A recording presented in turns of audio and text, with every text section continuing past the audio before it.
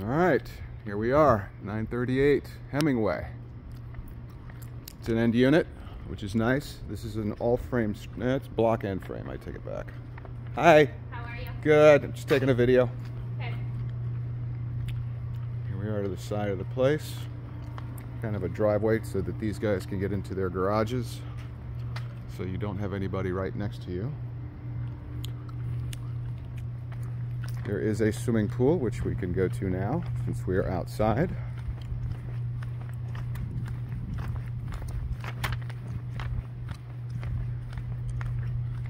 It's a cute community. I guess there's maybe 40 units, maybe 50.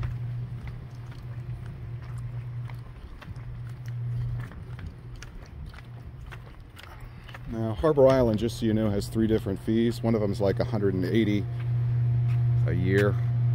You pay $90 semi-annually. Then there's the island fee, which is, I think, about $250 a month, I'm guessing. And then there's the association fee. So these roofs are all made of metal, which is nice because they're usually last 40 years. This one needs a little pressure washing above the garage there. Looks like they replaced 2 of those panels too. See, they don't match the same colors as the others. Place looks very well maintained, well painted. Could probably use a little bit of Behr Thompson's water seal on the front steps here. Hi, Megan. Hi. I'm taking a video. Okay. So here's the entrance. So we're gonna go through and just kind of look. So these are the original floors that came with the unit. They are tongue and groove glue down. Very typical of 2001 construction. I thought they were solid oak, but I guess I'm mistaken. You walk into the dining room when you first come in. Pan around. Ceilings are 10, maybe 10.5 feet. The living room is off to the side. Now this floor plan's a little different than the ones I've seen, and I think it's because they're interior units versus this one that's in the corner. You do have plantation shutters. You do have a electrical fixture so you can hang a fan in here. And let's see what we have over here. It's the garage, 2-car. 2-car garage. It's got a decent amount of space on the right side. These guys put in some shelving, which is nice. Not much room on the left side, but they went ahead and added shelving above. And then this little thing, this is a kind of a cabinet to put the FiOS fiber electric and the sprinkler system. And we have a back door. It's got a window so you get some natural light. Ooh, and then you got a nice storage room. And that's also where they house the water heater and the water softener. So this is a good amount of storage in here, which is nice. Can you refresh my memory on what the 3 fees are on Harbor Island? Yes, I will send them to you. Okay. Yeah. And half bath here. Stairs are wood. And then this kind of transitions into the family room and kitchen. Family room's got built-in shelving and cabinetry. Fireplace is gas. I got a nice big TV for LSU games. Crown molding. And then you have the kitchen.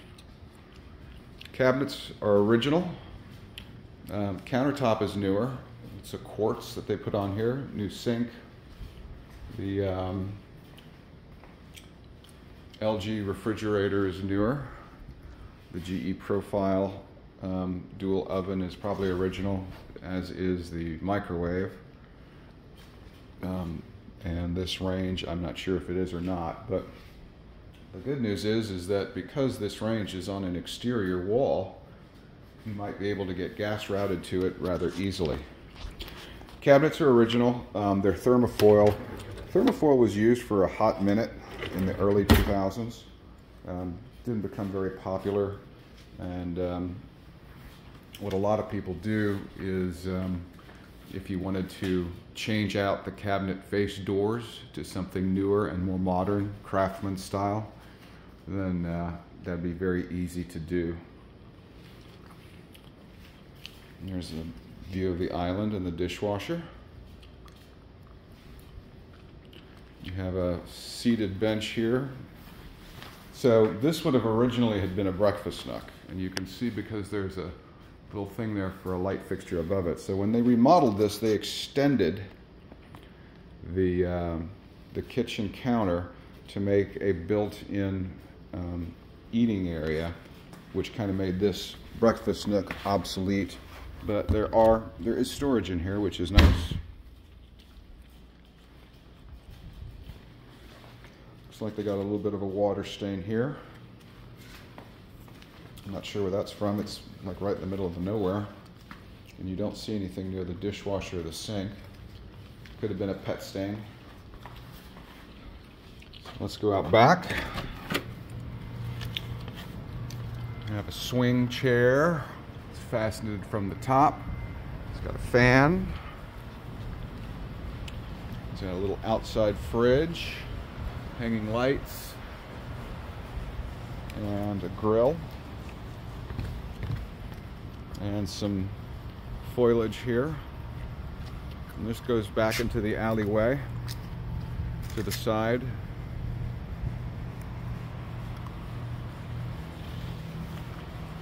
And then on the other side, looks like you got maybe a fire pit or something hidden in there. Two AC systems, one for up and one for down. I'll see if I can find out the age of those. Everything looks very well maintained on the exterior. Pavers may need to be pressure washed, but that's not a big deal. There is a gas hookup right here in case you want a gas grill. I'm actually surprised they don't have a gas range, but it may have at one point in time, and for some reason they didn't want a gas range. And when they changed out the countertops, they put in that glass surface one there. Sometimes you can tell by looking back, but there's no way, not with the drawers, I can't tell if there's anything back there or not. Actually, I can look on the back again and see if I see a gas plumb to where the range is on the other side, and I do not see one, so it has never been plumbed for gas for the back, for the range. So let's continue the tour. Here's again a view of the back door.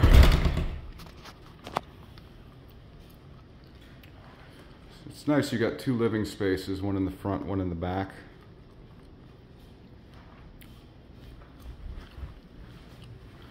And then we'll see what's behind door number 2. Oh, I think we did already, half bath. Okay, let's go upstairs. Hardwood stairs. Now these are solid oak. These treads on the landing are solid. And of course, this is a solid oak, red oak treads with white risers. So at the top is carpet, and this looks like an older Berber, and probably the original. Needs to definitely be changed out. You may want to consider putting wood up here. And then we'll go ahead and enter the master. This is a king suite. More crown molding, more speakers, kind of a little bay window.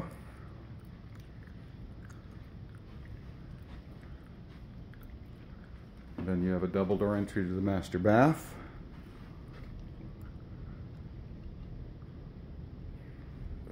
And then you have a single French door that leads out to the balcony.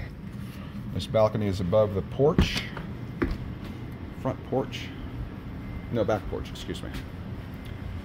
And it overlooks the community next door. That's Harbor Walk, or Harbor Bay, Harbor Walk, I think. Harbor.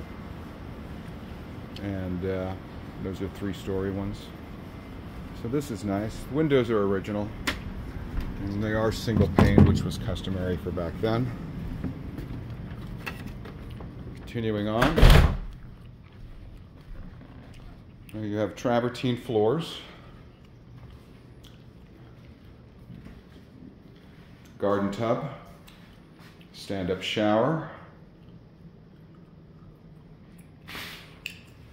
See a little mildew on the bottom there.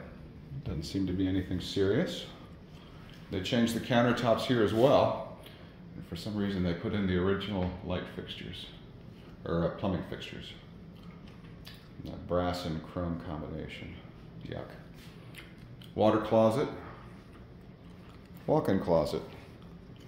Walk-in closet's got built-in shelving. Got someone here who's very organized. Built-in drawers as well.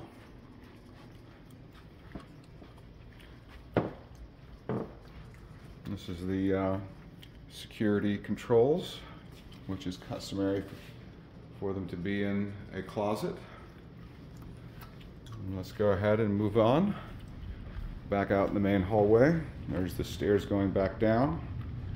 And you can see there's 2 other bedrooms. There's one here, and there's one here. And then this one is the laundry room. Very good size. Upper cabinets, utility sink. Yeah, this shows really well.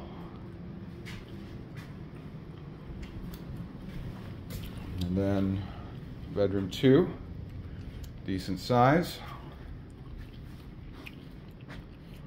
Has an odd angle to it. It's not a perfect square. They use this as an office. You have a door going out to the front porch, and you got some, looks like built-in shelving here and some built-in shelving here. So I would assume that if you were to make this a bedroom, the bed would go here, because it's the one wall that's large enough to fit a queen bed with an end table.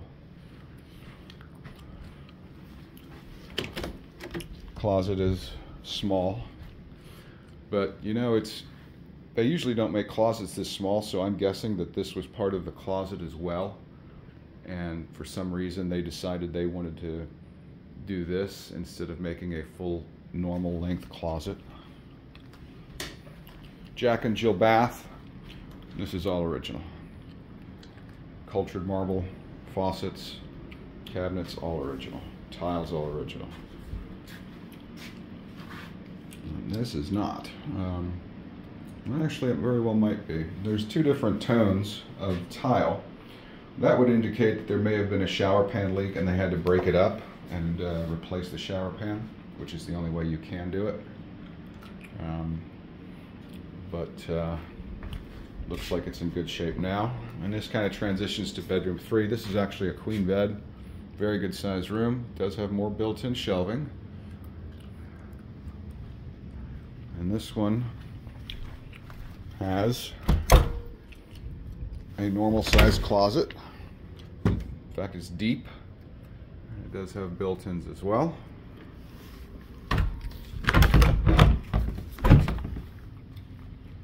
We are moving around. And then this is the air handler. Let's see if I can find a year on this. 2014 for this unit. So we know one of the units has been replaced since the onset. So it's 9 years old, which is maybe 2/3 of the way of its life. We'll head downstairs again. There's the master again.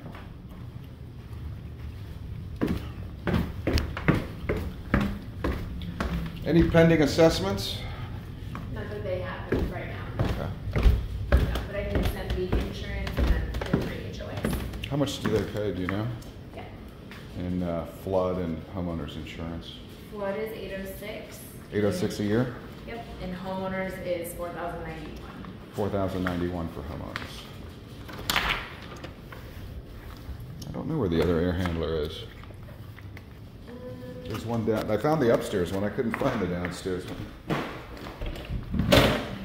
It's not in there. That's interesting. This is in the Unless it's in the attic. It might actually, I think it's, Could it be in here? Oh yeah, I bet you it Yeah. is. You see these two wires going in there. It's a very good possibility. Yeah. But I think you would hear it.